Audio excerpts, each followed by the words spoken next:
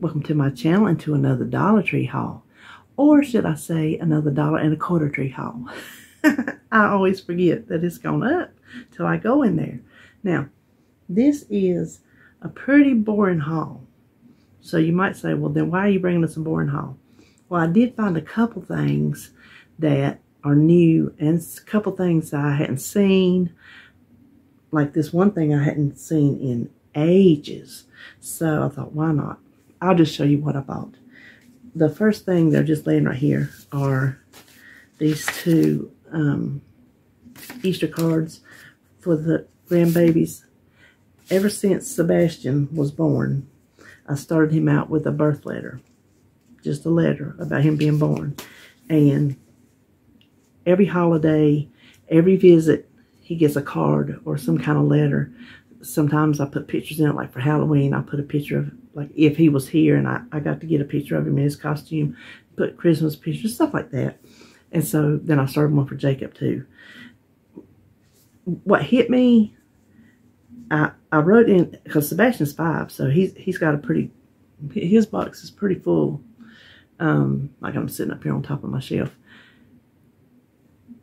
Everything I wrote was in cursive, and I was watching something, or I read something somewhere. It was talking about kids, they don't teach kids cursive. So what are they going to read? Are they going to know how to read in cursive? So that hit me. I'm like, what if he can't read what I wrote him because they have not taught him cursive?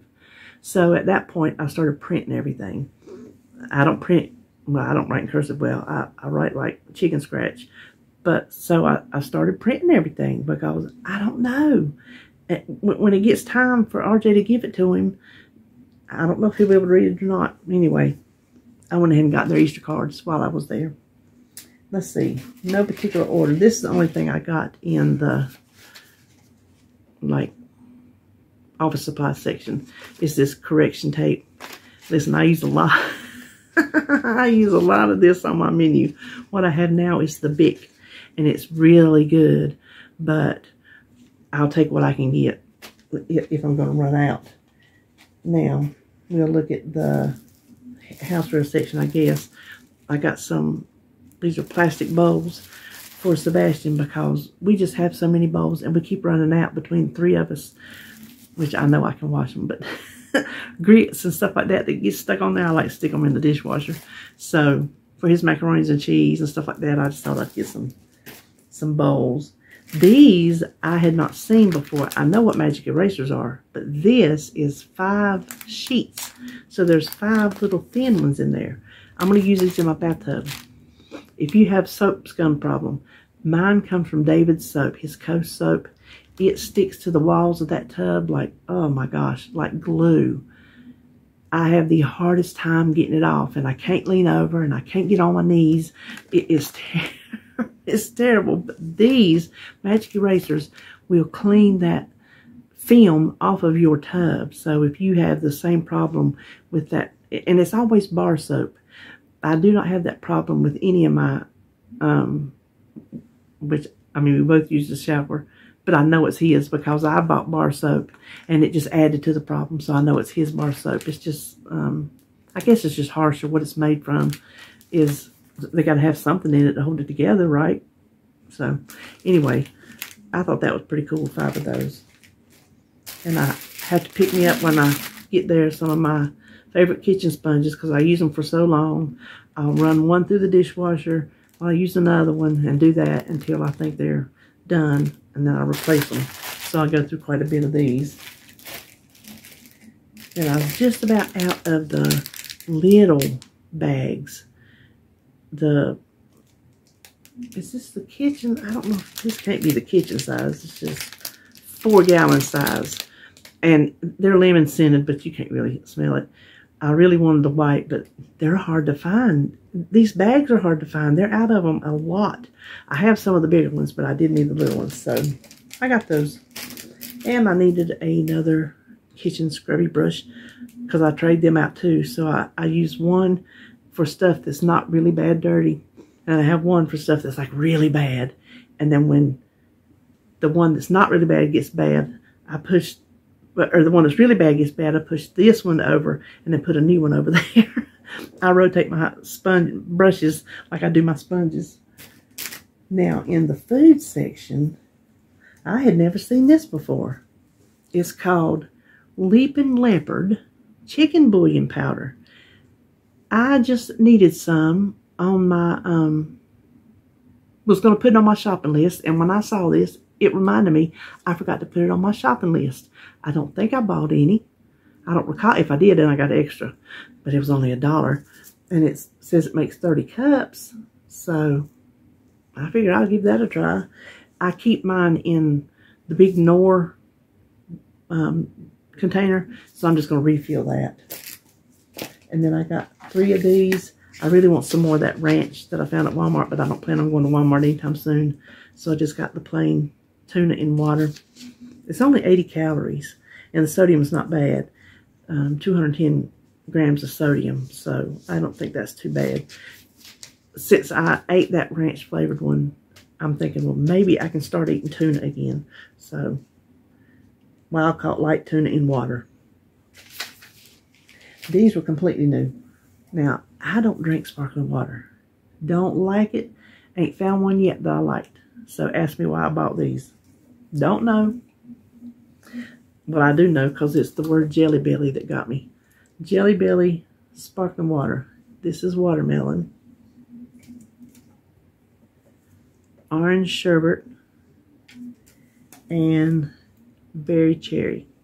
So I will take one sip, and if I don't like them, they will go down the sink. Then I got this little bitty, listen, if I get a whole big mixed nuts, it'll take us a year to eat them because we don't eat a ½ ounce at a time. So this is 3½ ounces. So that's 2, 4, 6, 7 servings that I'll put in my little cups.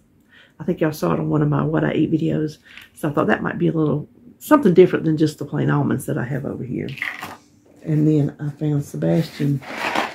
This is what I went for. The only thing I went for was macaroni and cheese for Sebastian because he wanted some today. Thought I had some. Nope.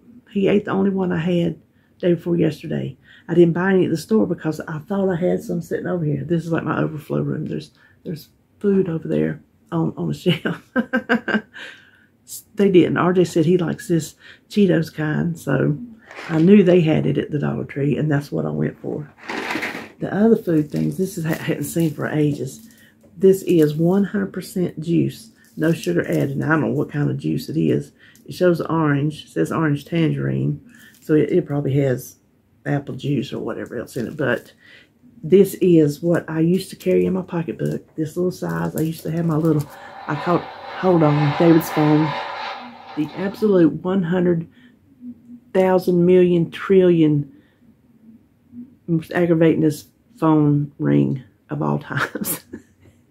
It's that blasted 69 Camaro with that cam thing, whatever he talks about. Y'all have heard it on so many videos. Gets on my last nerve, but it's over here charging. I was talking about these. I used to keep what I called my little blood sugar kit in my pocketbook because I used to go out and about a whole lot more. And I needed to have it. I have one of these. I had some little Slim Jims because you know how little they are now. I had a Jif to go. I had me a little spoon in there.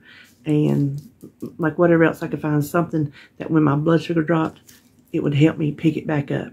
And these little juices come in handy. So since we don't keep juice on hand, and when I'm at home and I have one of those sinking spells, I'm going to put it right over here in this closet because they'll just be there for an emergency. Have me a spoonful of peanut butter, a banana, and a juice. I'll be good to go. Listen, I remember one time, I'm going to tell y'all this. I remember one time I was somewhere up in China Grove. I can't remember what I was doing, and my blood sugar started dropping, and I thought I was going to pass out. I was shaking. I made it to the food line. I went inside.